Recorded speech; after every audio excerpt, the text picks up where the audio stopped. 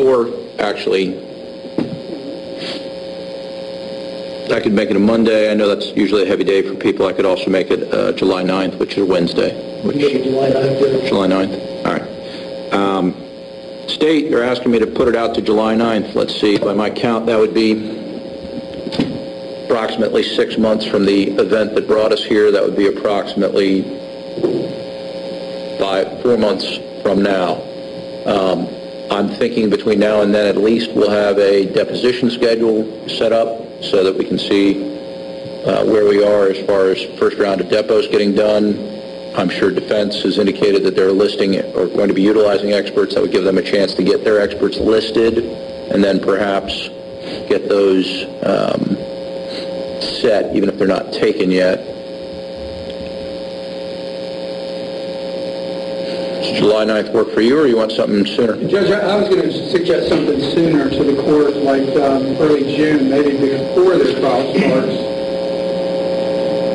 We could try and do that. Let's see what we would have in early June. You say June 9th begins your trial period, so that means June 2nd would be that week. It happens to be my duty week, where I am the judge of judges and cover all the overflow. That tends to make things fairly chaotic for me. As long as it's not going to involve a long hearing, if it's just going to be another quick pretrial, I could probably do that. If I might, I was just going to suggest that I think maybe if we're looking to have a depot schedule and get reciprocal discovery and things of that nature, maybe we just have a status check earlier. I think the idea is you don't want to be here July 7th to find out we haven't had any depots even set. Judge, our client's being held in jail without bond at this point. I can assure the court that as soon as humanly possible, we're going to prepare this case in a responsible way that protects his rights during trial, and certainly we're aware that he's sitting in jail right now, No, I know, and it's my expectation that you will be moving as quickly and efficiently as possible, and I know that the state also wants to get this resolved as quickly as possible. You know, I think I am going to go with that July date. It does make the most sense because I will have the best sense of where we are. If we need to set another pretrial, we will at that point, but I would be looking on July 9th to set it for trial on a practical date in the fall. So what we'll do is we'll come back then July 9th, and I'm going to go ahead and make that one at 10 a.m. Let's make it at 10 a.m., July 9th.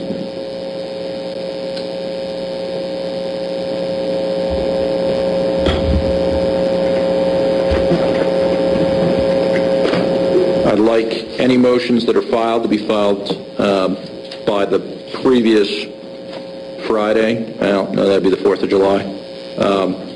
By that Monday, July 7th, so that I can read them in advance, please. So if you are going to file any motions, I'd like them filed by July 7th so that I can read them. You want to waive your client's presence for that one, or do you want to wait and make that decision as we get closer to the event? We'll wait on that and make that decision. All right. Court's permission. How far in advance? Let's try and let me know by the previous Monday. So why don't you contact my office by June 30th,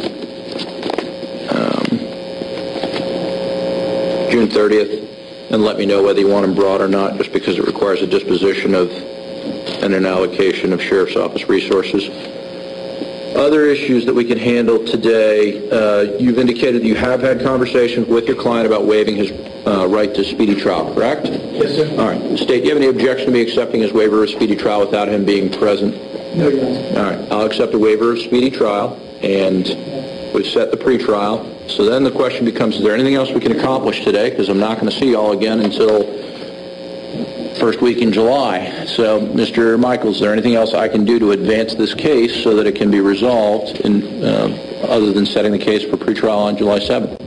Just number one, assign these orders that the state has no problem with it. I provided a copy to the state of the proposed orders. There was an issue of, during the bond hearing, the external hard drive that we provided from the state that was downloaded with the videos. The Seagate, yes. The Seagate, yes, Judge. The court recognized the quality of that particular brand. Yes. During the hearing. At any rate, I don't recall that we actually put it in evidence. At any rate, the clerk's office has it. The state isn't opposed to me requesting that back, so with the court's permission, and if the state has no objection, I'll submit a stipulated motion and a proposed order for the return of that, so I get it from the clerk. Any objection, State? No objection. All right, without objection, I'll sign that. Anything else I can do to assist? That's all for the defense. Okay, and so then, State, same question to you. Is there anything I can do today to assist you in moving the case forward? No, sir. Have you already spoken with the victim or her counsel to see if she wants to make a statement today? I have, Your Honor. They do not at this time. Okay, well then, fantastic. If there's nothing else we can do to advance this case, we'll be in recess. All right. Sure.